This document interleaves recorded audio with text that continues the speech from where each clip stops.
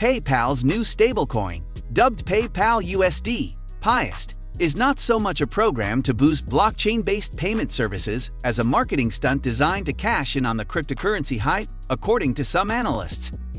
The company launched its dollar-pegged stablecoin on August 7, becoming one of the first major fintech firms to adopt crypto for payments and transfers. PayPal-USD is backed by US dollar deposits and short-term US treasuries. It will be issued by the crypto company Paxos Trust. But there is a catch. PayPal's partnership with Paxos did not commit to allowing the stablecoin to be used to pay for goods and services directly.